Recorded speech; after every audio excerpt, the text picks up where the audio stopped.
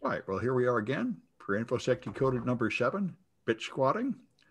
And we're starting with Alan, who's got Facebook with their latest excuse to Congress. Yes, the markup has an article entitled Facebook Says Technical Issues Were the Cause of Broken Promise to Congress. Back in October, Facebook promised to Congress that they would stop recommending political groups to Facebook users. The idea being that Facebook's recommendations, political group recommendations in the past, often led to people getting caught up in radical political groups and movements online.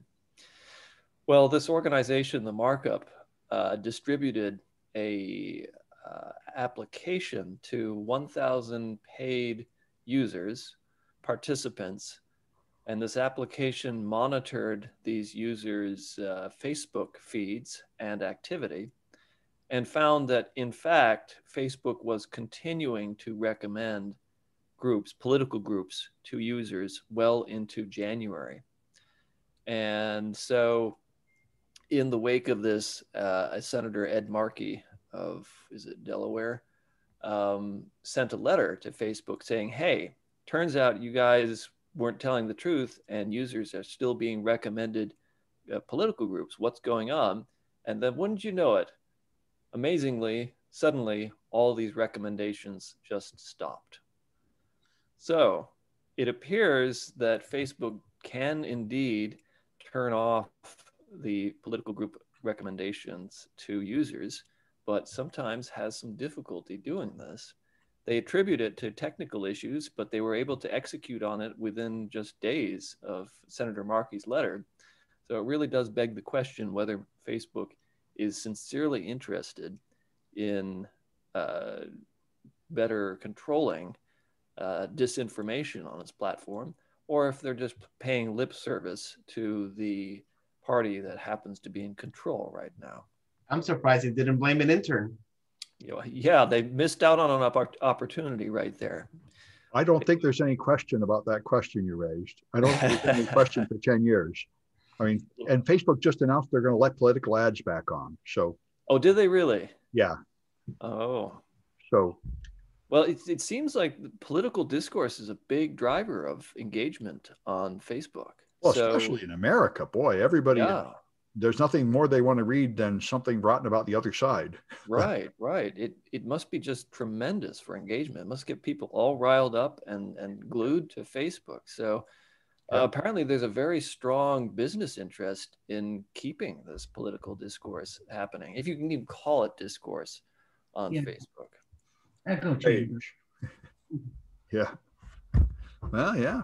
Well, so there's more and more talk about actually regulating Facebook or hitting them with antitrust or something, because they've just been a bad actor over and over and over again with empty promises. Yeah, they can't get anything right, it seems. Or they can't right, they're making money, but they never obey the rules. Right.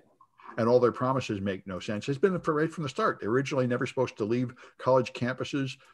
They just break everybody's promise over and over again.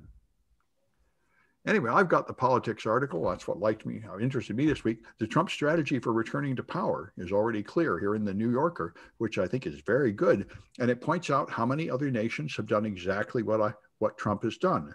And I, of course, often think of Hitler in the 1930s that did exactly the same thing, but many current examples. Viktor Orban was the prime minister of Hungary, and he lost an election. So he started saying it was a fraudulent election and it was all rigged.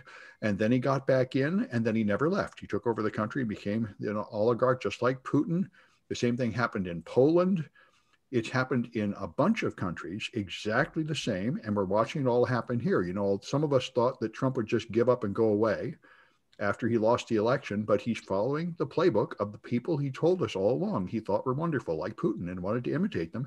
This is how you do it. If you lose an election, you just deny it and lie about it and lead your followers in to take over. And then they're in the process of reforming American voting laws right now to make it so Republicans can stay in and other people can't vote. And if the Democrats continue to be too cowardly to end the filibuster, then they will just be paralyzed, just like Obama was, and Republicans will rig the game and take over and never leave. this is happening, and Trump will just be a dictator for life, which is what he wants. That's what he said he wanted all along. And there are many examples all over the world of it working. So as far as I can tell, we have not really stopped Trump at all. He's right on a straight line down the established path to become the dictator. This is how it works. You lose and you lie about it and you keep your supporters. And as far, I think it's something like 75% of Republicans believe that Trump won the last election. And that's how you do it. So we're still in big trouble here. And the Democrats... I think I recall a clip from last weekend's CPAC thing where he said, we're going to win the White House a third time. Yeah. Yeah. And there were people at all the Trump marches carrying signs just saying Trump, Trump, Trump. And Trump put up this too. He wants to just stay in for term after term, ignore the term limits. And since the election's on, and he said right from the start, even before 2016 and 2015, they said, are you going to honor the election? He said, well, if I win, but if I don't win, then I'll call it a fake election. That's why the fun thing about Trump is it's all just out loud. There's no sneaky, subtle, underhanded trick. He just tells you, yeah, I'm going to go in there. And if I lose an election, that makes it a fake election. And if I win, then it's a good election. And I'm going to be just like Putin. Putin's a great guy. Kim Jong-un is a great guy. Those are the people I want to be. And his supporters love it. And I used to, probably 5 years ago, I would have said, well, America is different than Poland and Hungary. We'd never do that. But I don't feel that way anymore. I don't think we are any different. And I think we're falling down the same path that they fell down. And I think the Democrats need to get serious about stopping it. This is probably our only chance to stop it. Anyway. Yay. Then here's I like this one. The silver lining of cyber attacks is more cybersecurity careers. I think that's how I got in this business. I think that's how we all got in this business. I remember Kevin Mandia at RSA saying, nobody else here is going to say it. I'll say it. The greatest thing to hit cybersecurity is LulzSec. They're the greatest thing that could have happened for us. Yeah, and that's the gist of this article. Exactly. There's just been an explosion in cyber attacks since the beginning of COVID. And so the upside of this is that there are a lot more jobs in the industry. So it's great for us, great for our students, and we really should be taking advantage of this. Now, there's a theme to all three of my articles today, which is there is this explosion in the job market. At the same time, Sam and I and Alan and I teach at a school where they are in a state with record high numbers of unemployment, with probably the best cybersecurity community college education program in the country, which is now being gutted. So there's this massive demand. There's going to be an even greater influx of students trying to pack into classes that won't be there. So now is probably not the best time to be cutting the legs out from underneath vocational training to get into a explosive growth market. So no, of course it isn't. But it is a good time to be getting into cybersecurity. Yeah, and you don't really need college to do it. That's one of many ways, but most people in cybersecurity really don't care much about degrees or anything. What they just care is, can you do it? Yep. As much as I rag on Vladimir Putin, I think we have to agree that Putin's been great for cybersecurity, for cybersecurity jobs.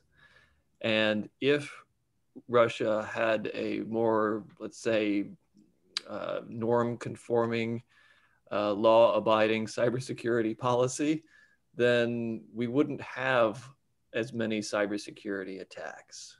Meaning, well, I think China and North Korea do a lot of them too.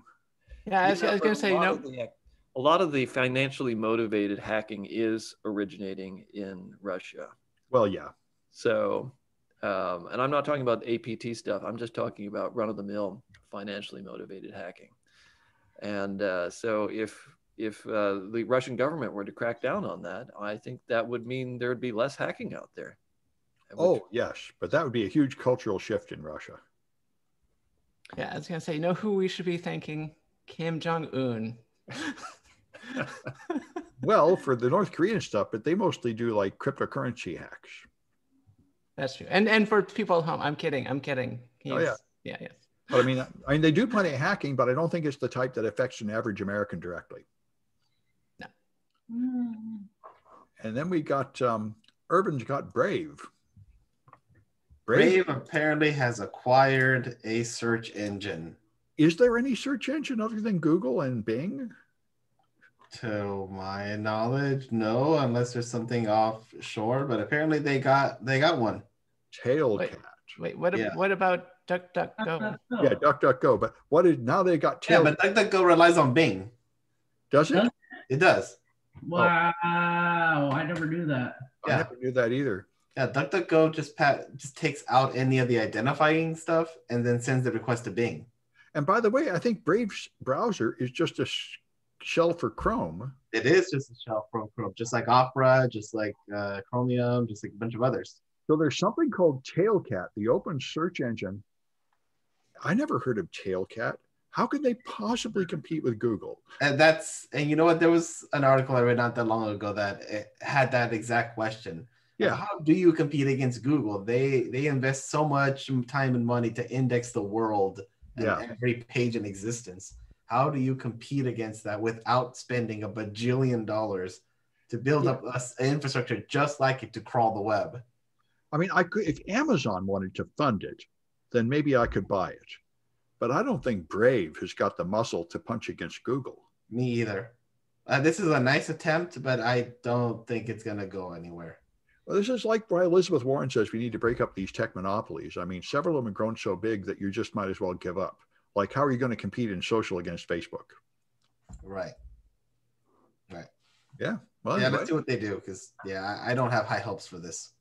No. On the other hand, I have noticed that Google search results quality has gone down over the last 10 years. So I think there might be a vulnerability there, but you'd have to be a pretty serious company to try it. They'd be heavily funded. Yep. And then Kaitlyn's wants to quadruple internet speeds. Well, that sounds good. Yes. So on the same vein of bad things having, in the end, sort of good results, this pandemic has awakened a lot of lawmakers' eyes to the fact that the internet is an essential utility, which is something a few years ago would have been preposterous to, put forward. And so because it's now obvious that people really need the internet, just to do their daily tasks, do their work, etc.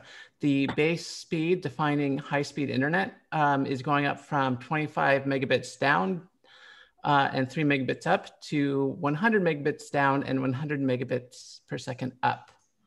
So that's about 4 times faster down and a lot, about a little over 30 times higher up. So that's good. I like seeing these changes from the FCC. I like seeing pressure being put on ISPs to speed up people's internet, because it's very easy when you have ISPs that are these big conglomerates that control the industry, where they don't have much competition or incentive to improve, to have something like the FCC saying, hey, no, this is what high speed is, and this is what you should be shooting for. And if your customers are not getting 100 megabits down and 100 megabits up, then... No, 100 down and 12 up. Oh, I thought, no, it's a 100 megabits down, 100 megabits up is the new base for high-speed broadband. Really? Wow. Yes. Why up? Normal people don't need up. They don't, but also keep in mind that... unless they want us all to run Bitcoin. Well, yeah. If you've got 5 kids and 2 parents on Zoom, I can see how your upload speeds might begin to matter. Yeah, no, I was going to say, keep in mind, these numbers are highly reflective of the needs during the pandemic, right? So everyone's Zooming, everyone's sending out, voice and video chat communications and sharing their desktops. Well, I got Comcast and it's 180 down and 8 up. And it's working pretty well. It is. 100 up. Who would need 100 up? I do. Well, yeah, but what are you doing with that? Are you running your server at home? Yes. Well, but that's of course what they don't want you doing. Yeah. Well. I mean, yeah. Keep in mind that a lot of some of the the slower upload speeds are partially due to older technology not being able to support that and prioritizing download speeds. Yeah. But a lot of that is just arbitrary too, right? Yeah. Like they could allow you to get 100 up, 100 down, but they don't want to because they want to make it you for a more business account if you want the upload speed. That's how it works. Right. Yeah. Well, and but these arbitrary caps, they found out, like, for example, like they had data caps and they removed them for a brief period of time during the pandemic. It didn't affect anything in terms of quality or availability of service, but they've reinstated them because they can. They just because they can, and it's there's no alternative. Where I am, that's the only thing you can get. It's terrible speeds for extortionate amounts of money. They force you into a 2-year contract if you want to use it at all, where if you cancel or switch providers, you're liable to pay the entirety of that 2-year contract. I mean, it's just insane. Plus, they've been given money. Both them and AT&T have been given public money by the government to build out the infrastructure. There have been promises made. There's no infrastructure to show for it, and we don't know where that money went because there's no accountability. So now we have the money's gone and there's no infrastructure. Yeah, it sounds all too typical, but Elon Musk is going to save you. Well, we'll talk about that maybe. That might be. Well, we'll talk about that later in the podcast. Okay. But the other thing too that might be driving the 100 megabits per second up is just the FCC wanting to expand capabilities of people's internets at home. Yeah. Just trying to force innovation. Like if people suddenly all have good upload speeds, maybe new technologies can come from that. And then there's the digital divide. I mean, my grading assistant and like 15% of my students have nothing at all. And I'm trying to set them up with like 2 megabit per second hotspots, which would be the giant leap forward for them. Right. And I mean, it's a huge problem. Internet infrastructure is a big problem in the United States, partially because, we didn't declare it as a utility, as a necessary utility before, and partially because of the fact that it's controlled by a very few number of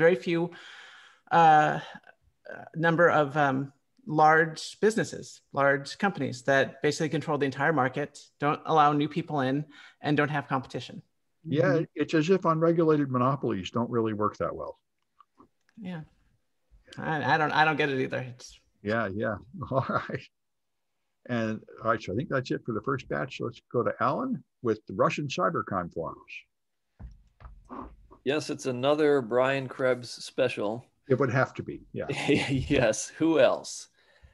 He's got an article called 3 Top Russian Cybercrime Forums Hacked. Turns out in the past couple of months, 3 major, long-time, and highly regarded, very reputable Russian language hacking forums, Maza, Verified, and Exploit, have all been hacked more or less at the same time.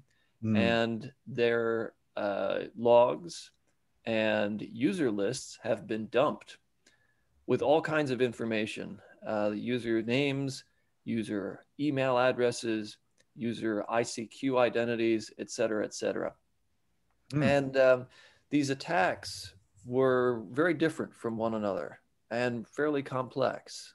It seems that in one case, there was a proxy server that was being used to defend the forum from one of these forums from DDoS attacks. That got hacked. And so the attacker was essentially man in the middling all the traffic. In another case, the forum had a Bitcoin wallet, and that got hacked and stolen, dumped. So there's been speculation that since obviously these attacks were fairly sophisticated, because these forums have been around for a long time, presumably have decent security, that the attacker was in fact a nation state, and that this nation state is interested in doing a little research into what's going on inside of these And then forums. dumping it publicly? Why would a nation state do that? Well, to embarrass them. Yeah. I mean, when I heard this, I just assumed it must be a rival cybercrime gang. Well, but there were 3 of these forums, all attacked at more or less the same time. Yeah. So it would, and there's no, as far as I understand, there's no clear beneficiary in this hacking space. But when you dump it publicly, you hurt a bunch of innocent victims. Usually no government agency is willing to do something that irresponsible. Well, there are no innocent victims here. They're dumping the users, these forum users.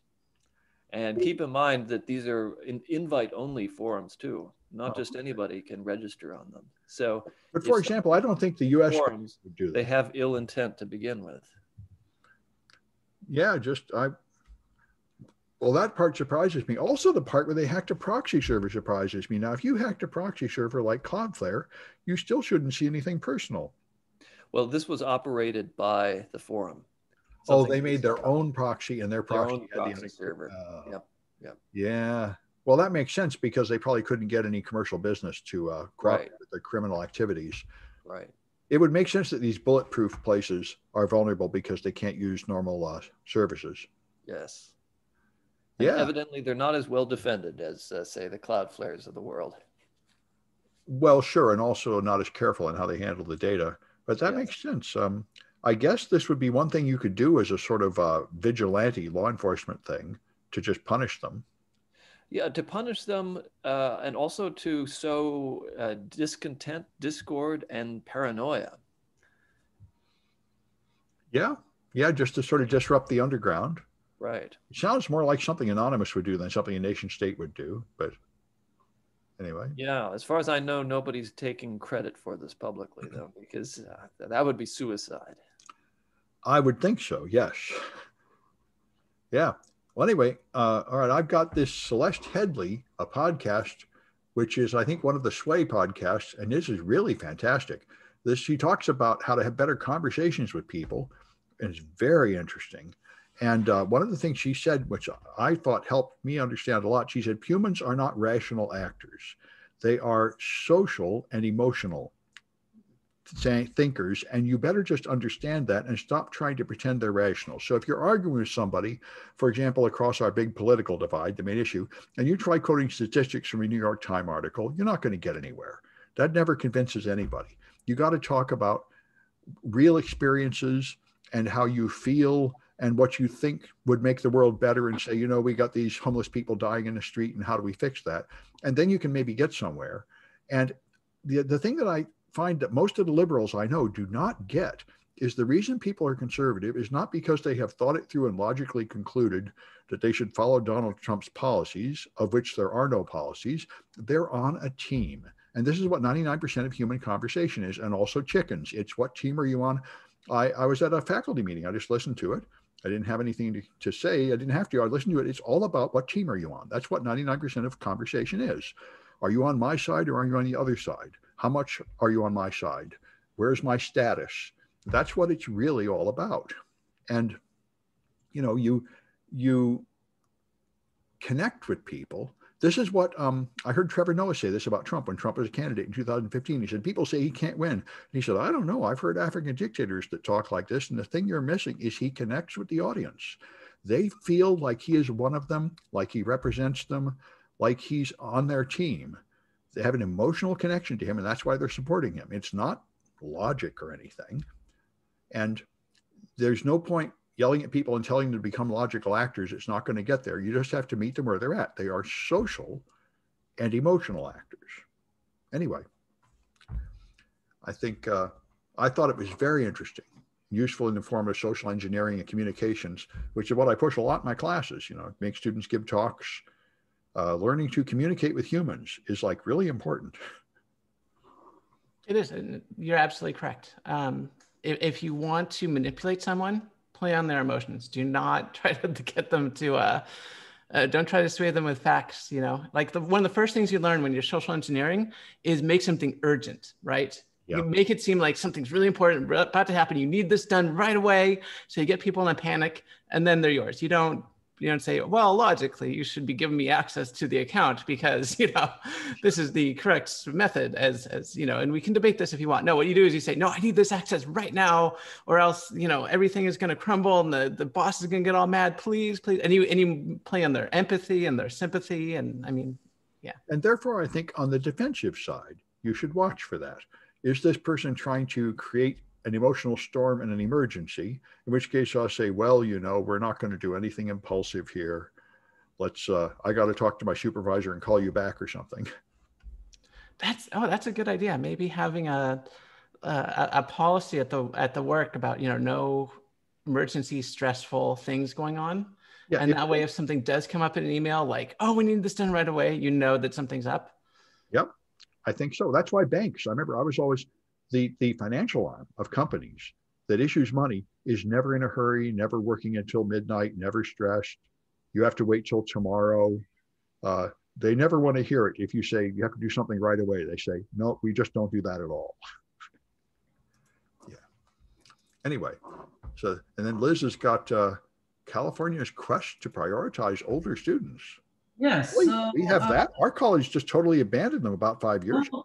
Yeah, exactly. This is just further proof that our college administrators don't read their own trade publications, because this is from a publication called University Business that is for administrators and management to understand what the current trends in education are, so they make fewer stupid decisions. But our administrators don't care about that. They seem to be out on a quest and a mission to make as many terrible decisions as possible because, hey, it's all public money. Who cares? It's all free. There's no accounting or oversight. And well, now that's totally unfair. There's no money. That's the problem. There's no money. But go ahead. Oh, there's plenty of money. It's just getting wasted and frittered away and embezzled at every possible opportunity. But the numbers are different from people who come out and are literally paid and make it their life's work to study these things like job market and education and so forth. We have realized, and it seems like you shouldn't need a study to understand this, when you're in a state with record high levels of unemployment, that one of our biggest areas of opportunity here is people in the ages 25 to 54 age range. That's what I noticed. Since when is 25 to 54 old? Well, in terms of college students, when we're looking at, the old model was, typically you've got your 18 to 22 range for college students, but that model is long outdated, especially here. We know that I would say the vast majority of my students are in that 25 to 54 range, and a lot of them at the higher end of that, because a lot of folks are retraining for new careers or looking to build more skills in the career they're in so they can move up. And, this is because our college has decided that they're going to commit to a real narrow model. They're completely ignoring this massive market of students, which is just getting even bigger right now with the pandemic. So, this should be an area of focus for us as educators, major area of focus, especially in the state right now. But yet again, at least at our institution, and I believe at others, the legs are being cut out from the programs that serve these students. So, we're in right now in San Francisco, we've got record high numbers of unemployment. Crime is exploding.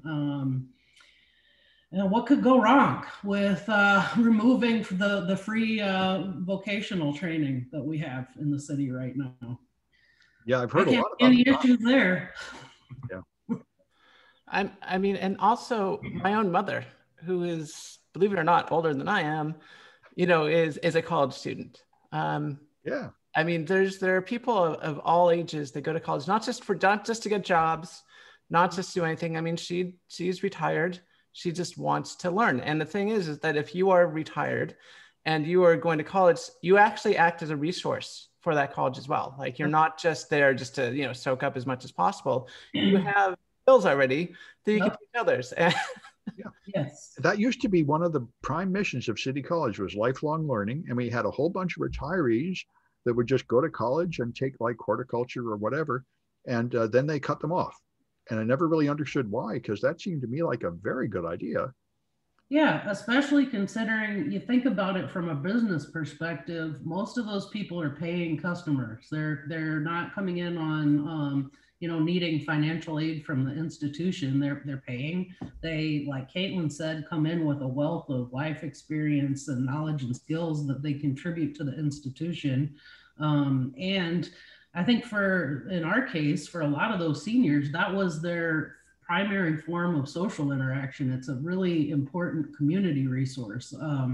Another kind of tragedy of our current cuts is that they are not just cutting the legs out from our program, vocational training, but also disabled student services. They've cut that by 40%. They've gutted the English as a second language program for students who want to come in and they're not native English speakers, so they want to learn how to speak English. I mean, that's completely insane because a lot of those students too are not your typical 18 to 22 college student. A lot of them are in the workforce right now and want to improve their English language skills.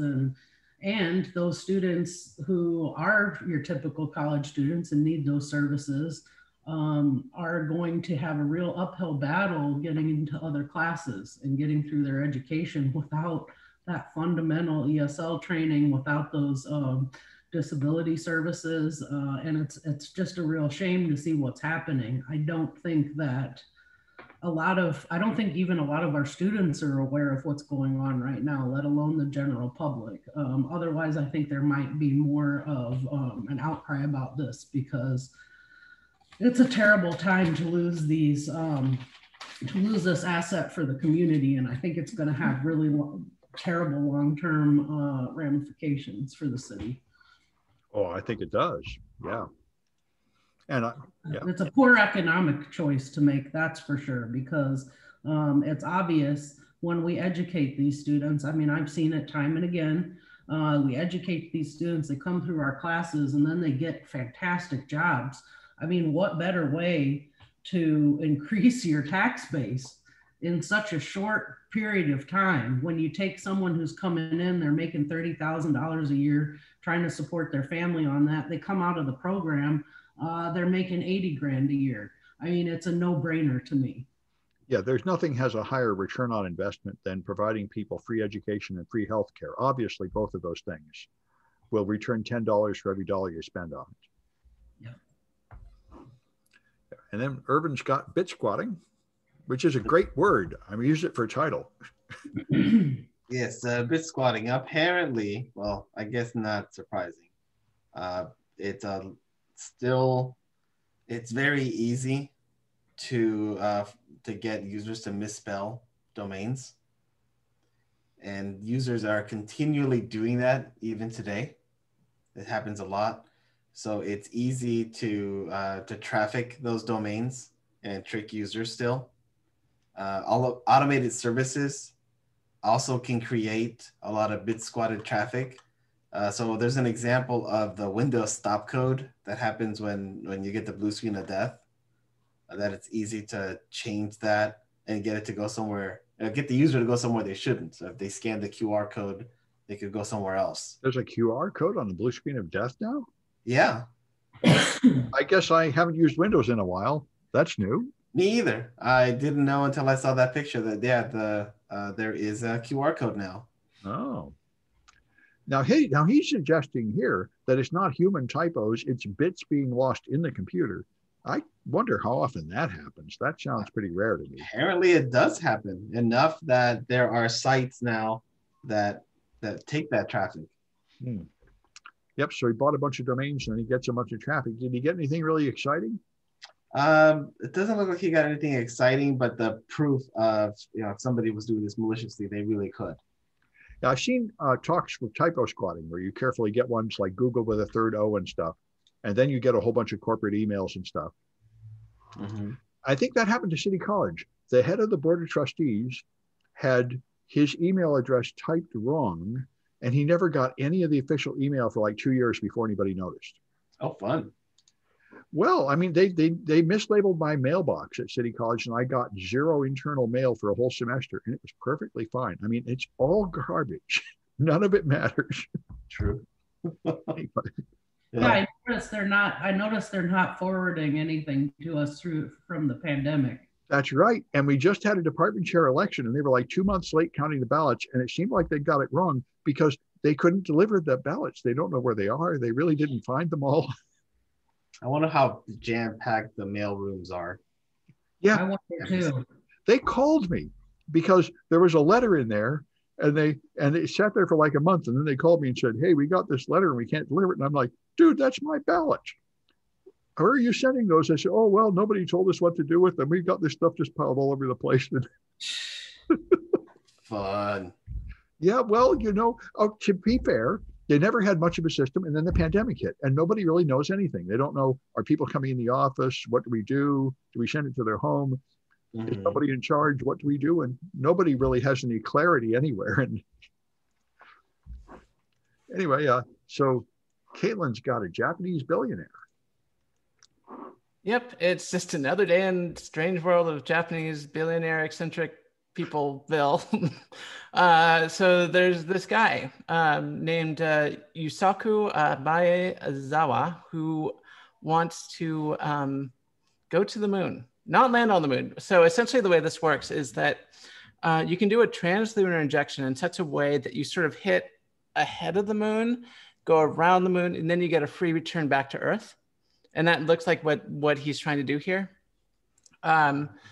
And this is, as far as I can tell, just a pleasure cruise to the moon, which it does not, I mean, yeah, I know everyone wants to go to space and everything, but yeah, this is going to be a tight quarters with apparently like 10 other people for over a week, where you're bombarded by high levels of radiation, and you're in a tin can going around the moon. This is gonna be fun, I'm sure. But he's looking for people to come with him to the moon for a pleasure trip, and he's doing it on social media. So he went out to social media and said, "Hey, if you're interested in going to the moon with me, let me know. We'll go to the moon." And apparently, of course, there's a lot of people interested, because that would be a trip of a lifetime. Just know what you're getting into if you sign up.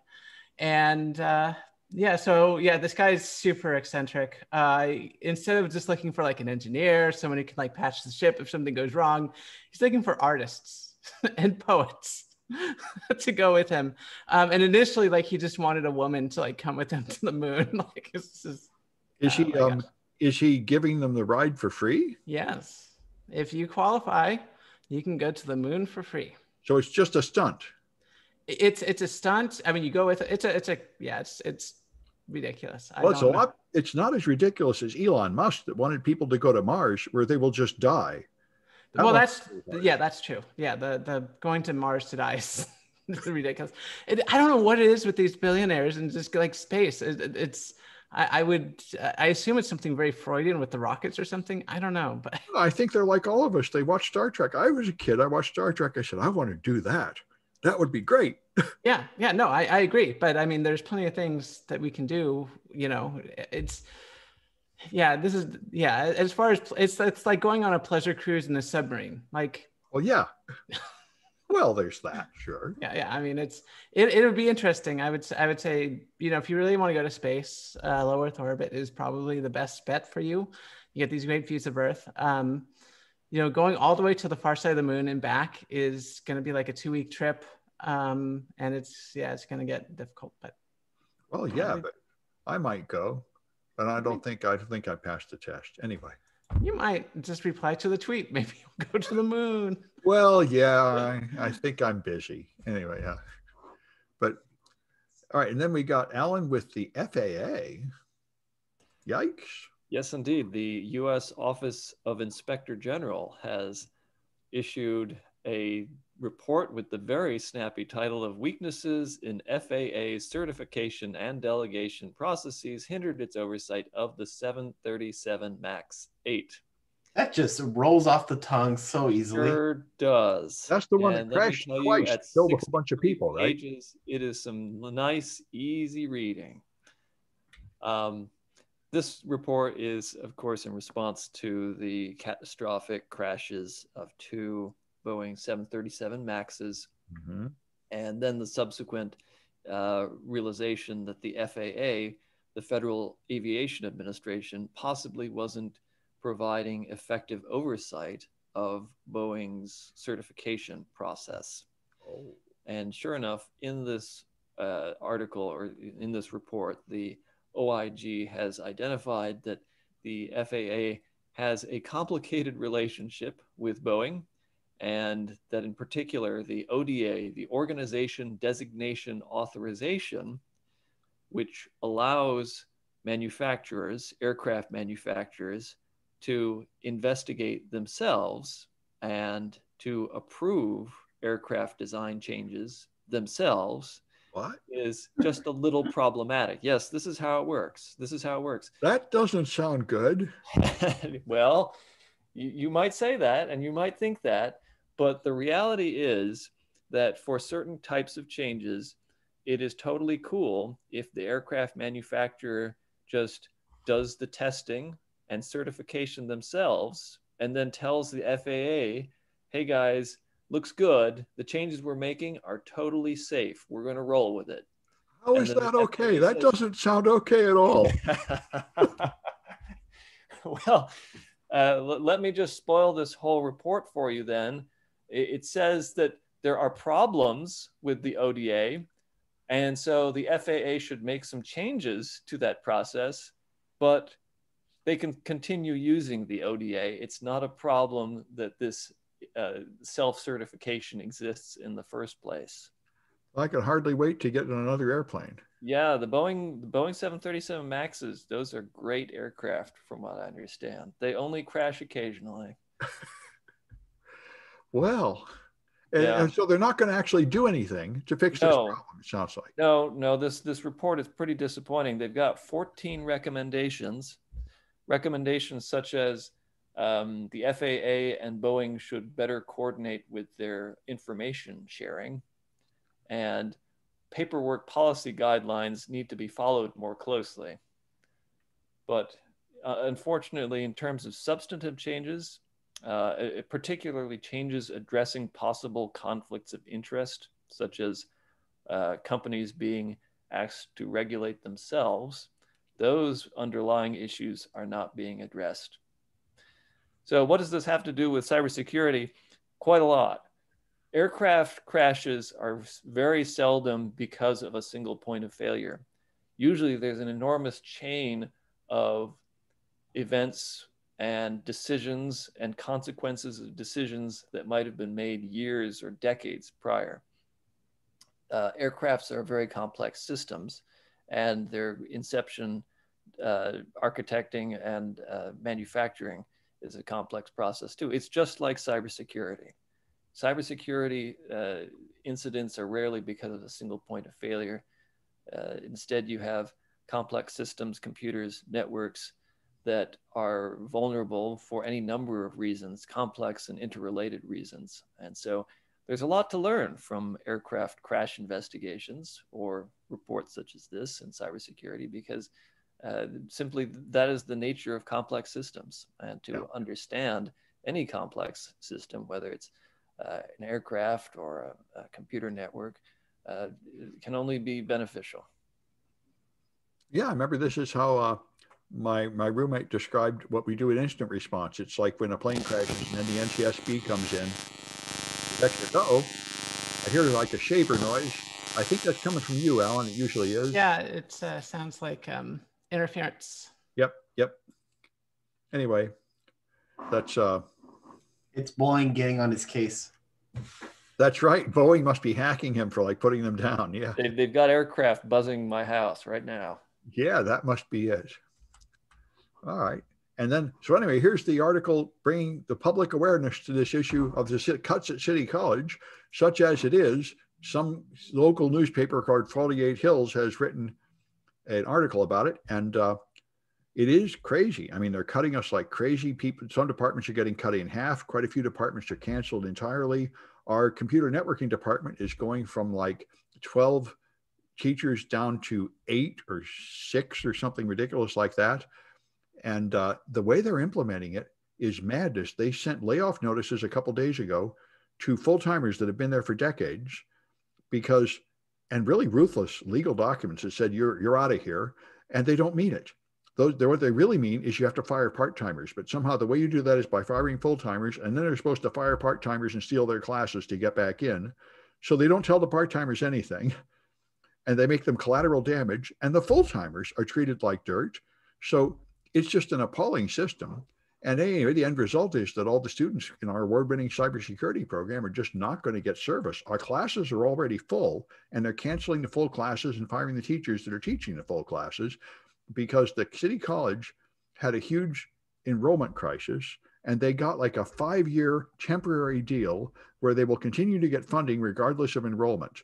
So they're using that time to cancel all the popular classes, fire the teachers that can teach them, so that in like 2 years, when we have to get enrollment back up, they won't be able to get enrollment back up. So it is pretty appalling. And it looks really bad for the whole college, and especially for the cybersecurity program at the moment, unless we find some kind of dirty, underhanded way to sneak some of our part-timers like Liz and Alan back in.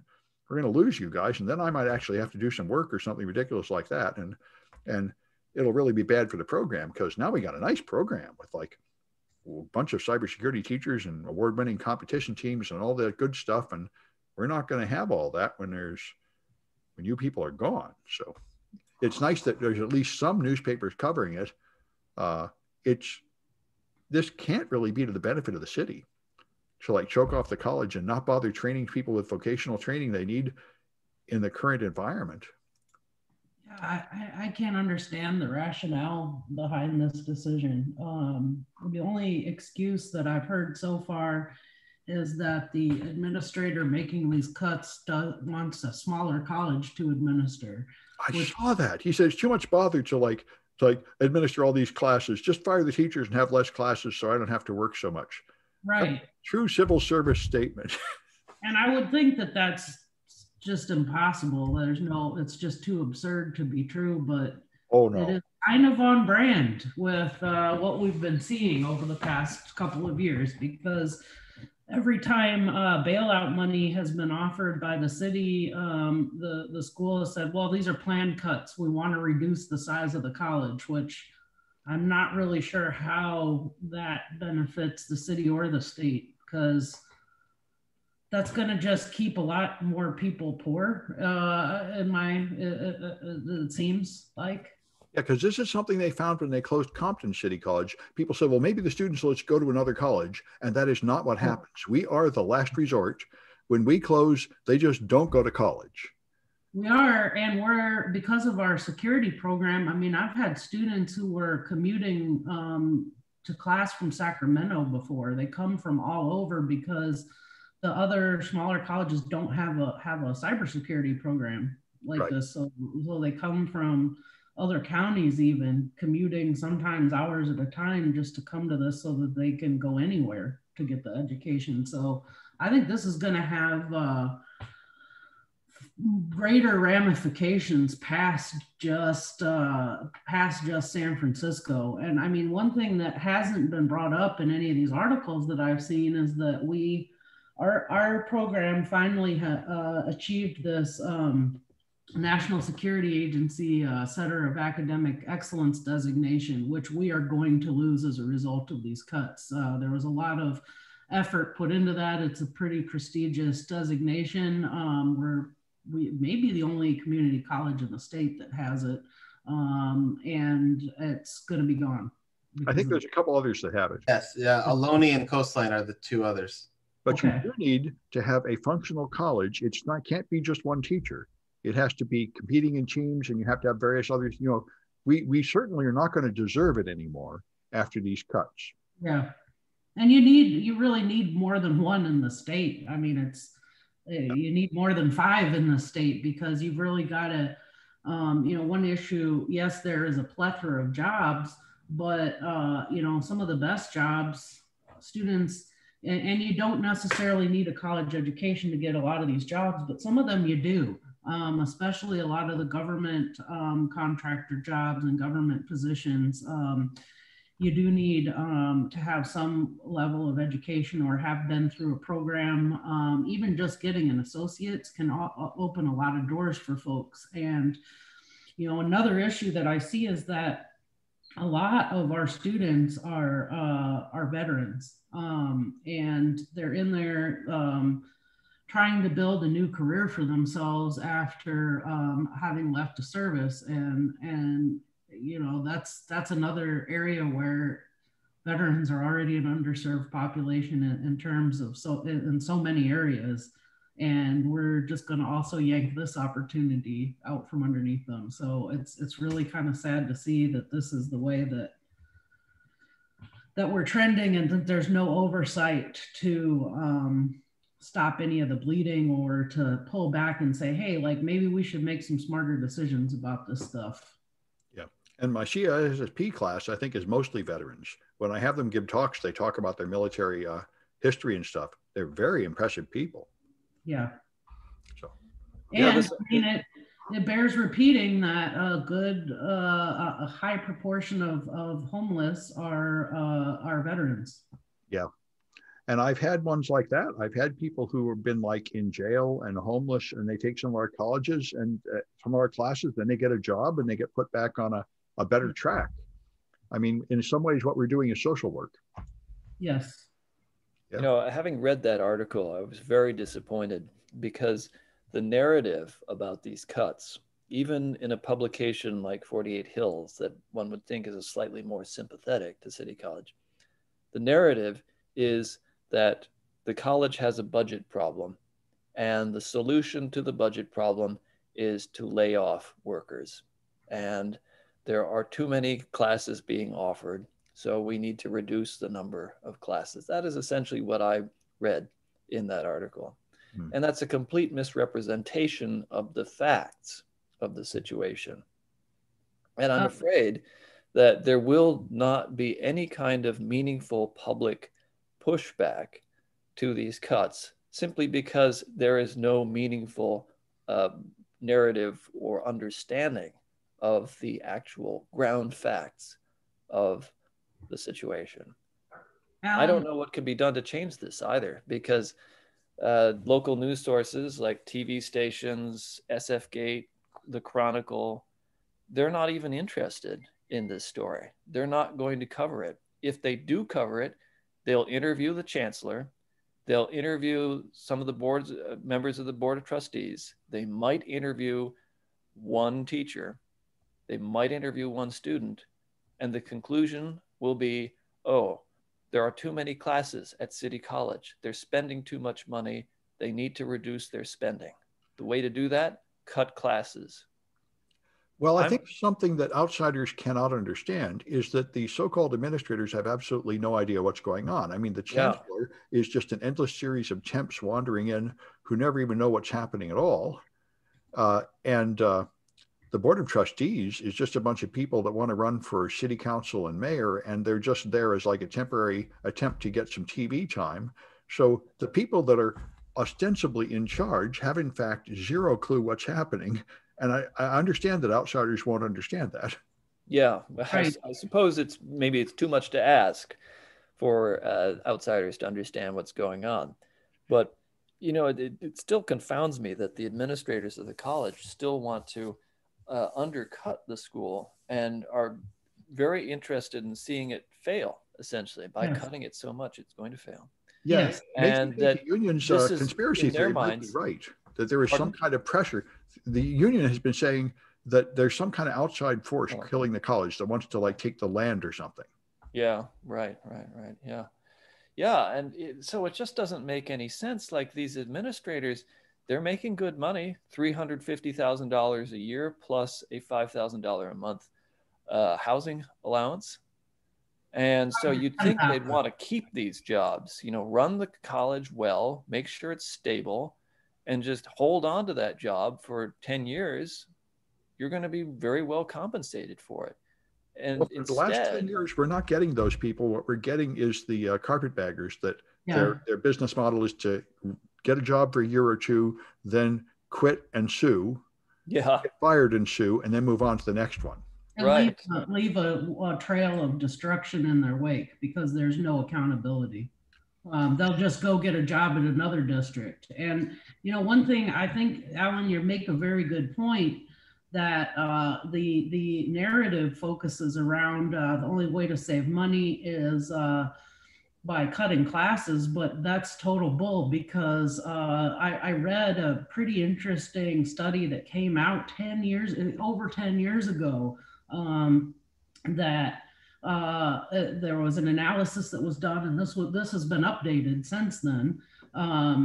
So it's not new. We've known this as an issue, saying that we could save millions of dollars by consolidating administration. That's where the problem is in how our overgrown administration and the duplication of administrative positions, like we're managing ourselves to death.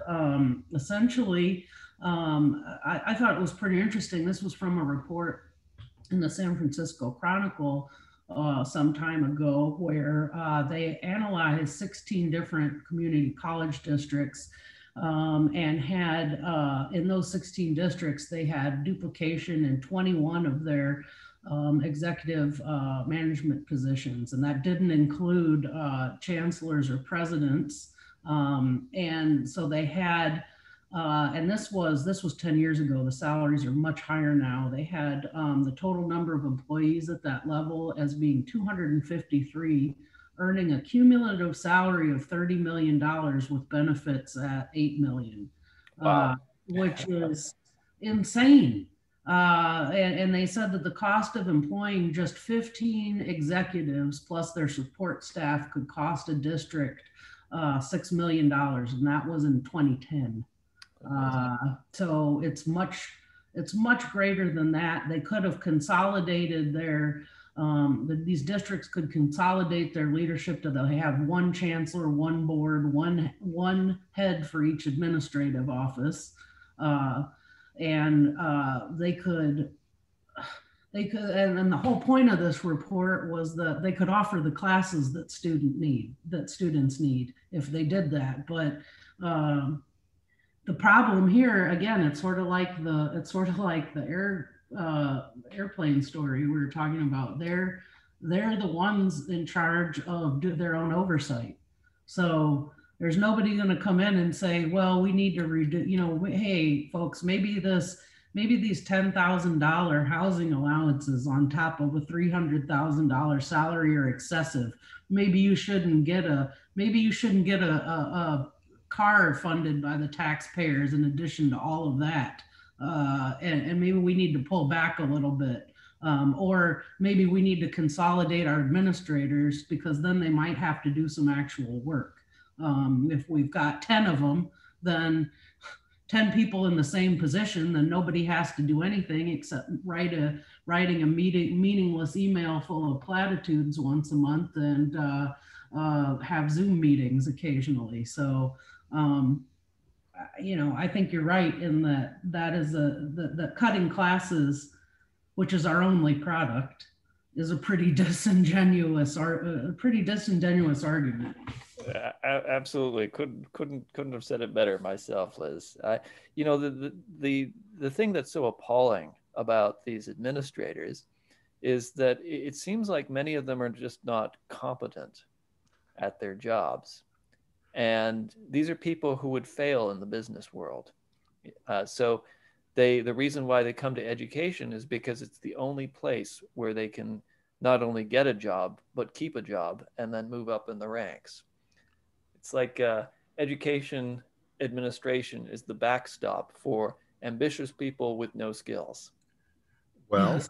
I think you're right. Of course, I wish to say I don't feel too negative about this really, because I never thought it was any different. And if you're a hacker, then what you look for is a broken system you can exploit. And so, you know, I think we may be able to save our little program through like sneaky dodges.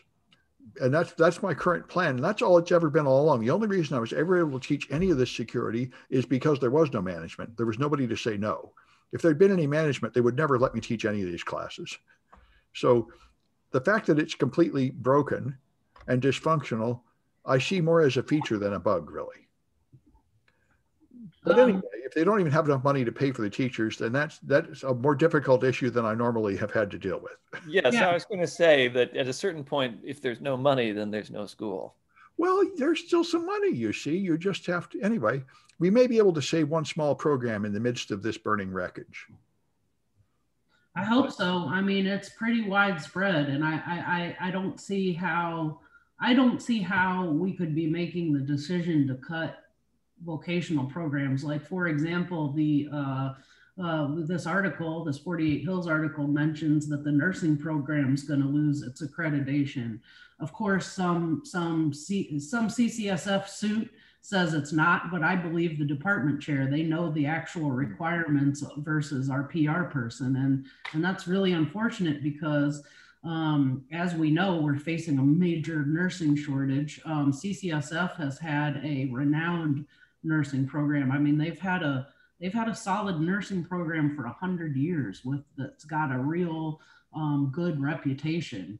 And it cranks out a lot of nurses, firefighters, airplane mechanics, like all these, the skilled trades like construction, engineering, all these programs have been cut. And there's a massive demand for not only the classes, but the students who come out of these classes trained to work in those careers. I mean, they're a jobs pipeline to fill critical employment shortages, both in our city and state. And it's mind-blowing to me that we wouldn't be working harder to preserve those. Well, you're right about that. And that's the kind of thing where you really need a functional institution. You can't solve that by little hacks. Right. And we desperately need nurses and firefighters. We desperately need people working in construction. And we've already got the infrastructure there to train people how to do those things.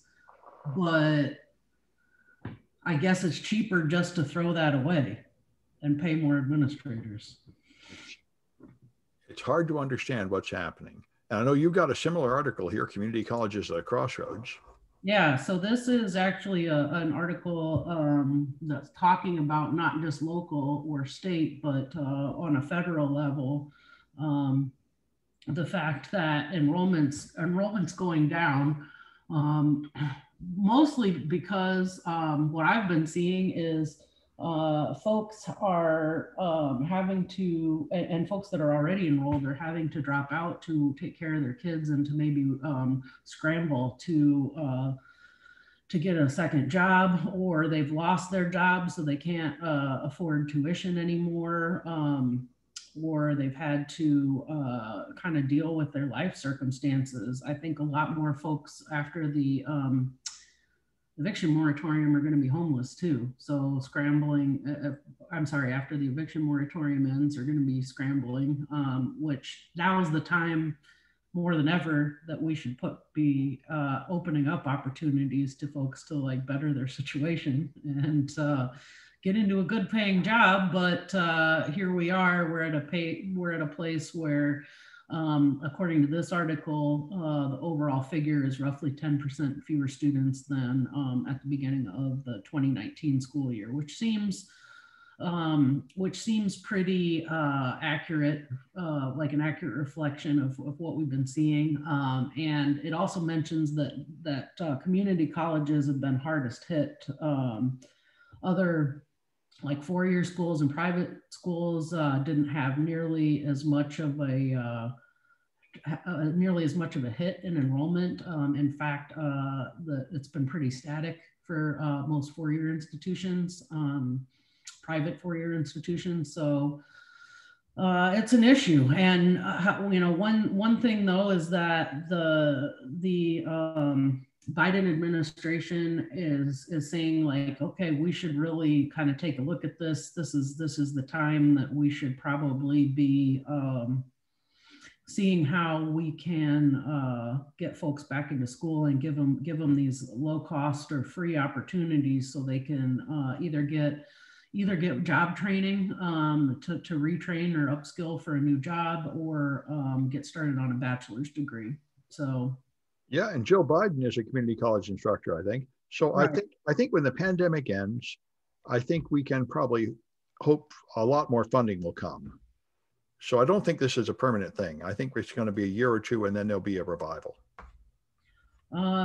I hope so. But the problem is too there's even a quote from our chancellor of California community colleges in here, who says like, well, we don't know what to do. Should we raise Pell Grants or enact debt relief for student loans or expand tuition subsidies? And it's like, yes, those are all, there's strong arguments for all three of those. But at least here in California, we've got a major systematic problem. We've got to overhaul the way that it's not the fact that we don't have the money to keep school running. It's that there are restrictions on the way that it's spent that cause it to be allocated in stupid and foolish ways. And there's no real oversight to how money is being spent, wasted, or embezzled. So I mean, I think that's a problem in a lot of government areas in that we need to really look at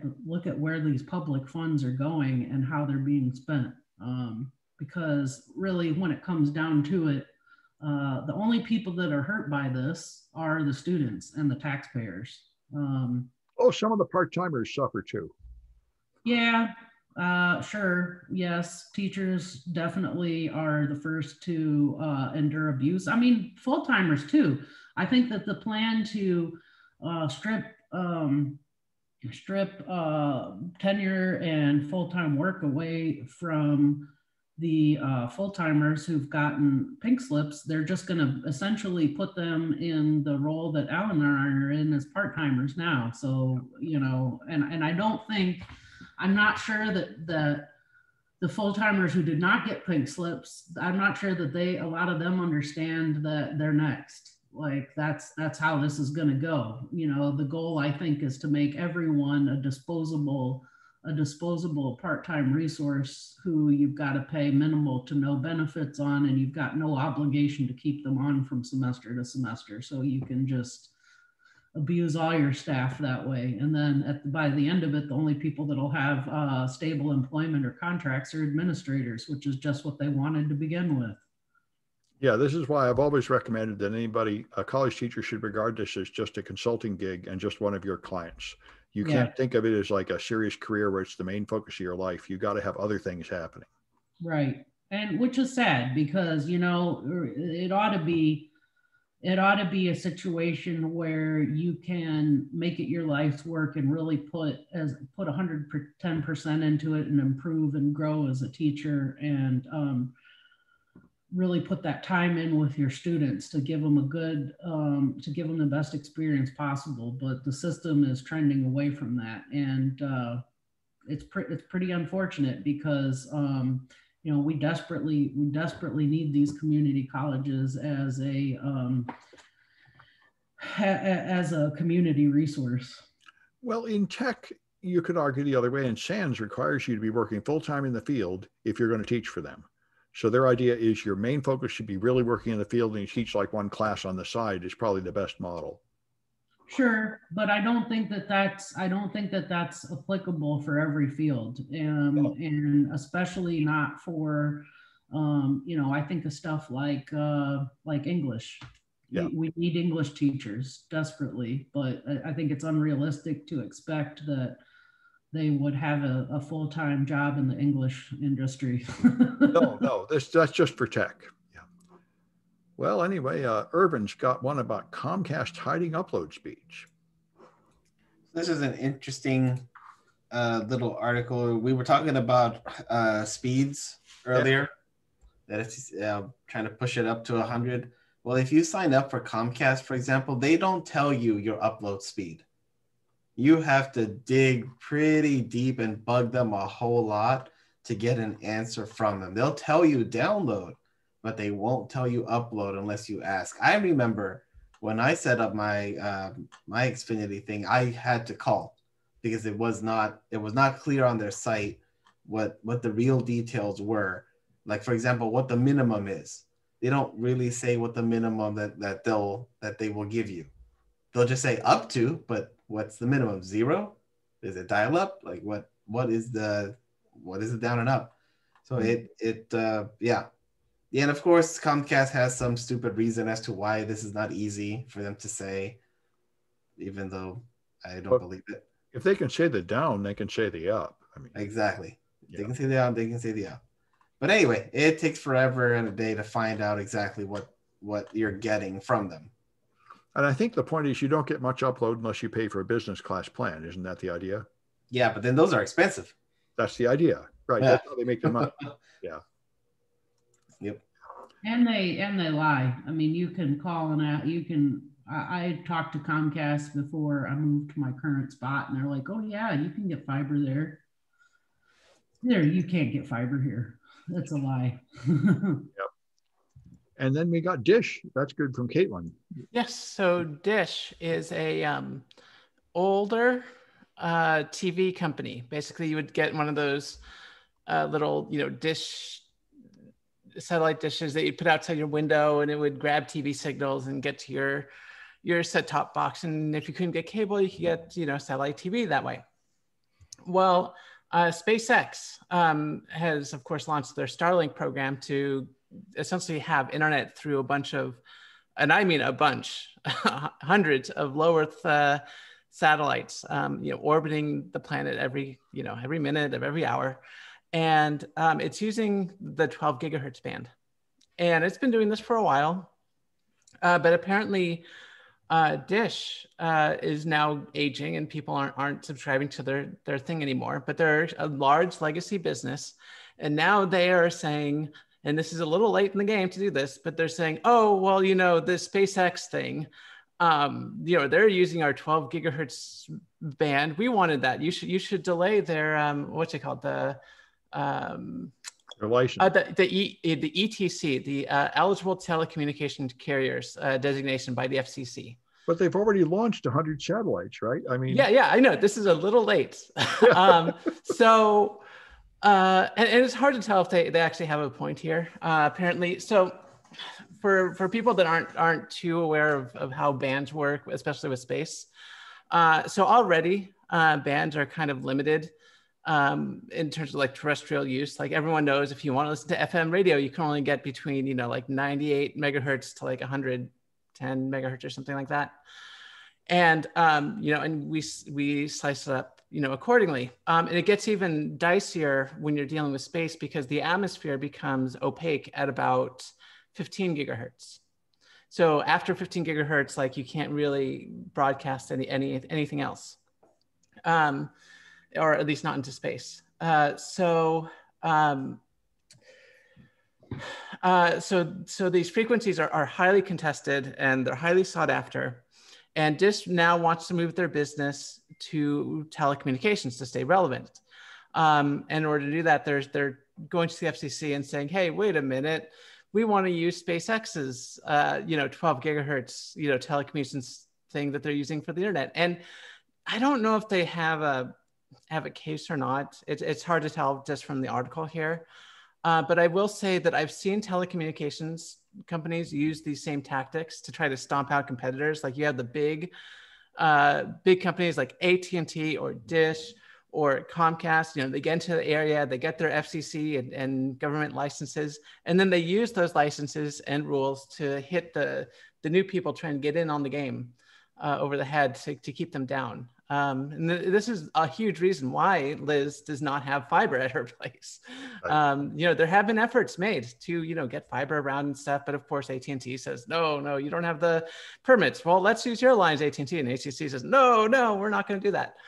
So it does seem like this is simply just using their status as an older big company to keep SpaceX. Not that I have much sympathy for SpaceX. From doing their thing and competing. Well, I think the only thing SpaceX can do is just pay these guys some money to get them to shut up. I mean, they can't change it now. Yeah, I mean, I don't know what the deal is. I don't know if they actually have like I said, it's hard to tell if they have a case.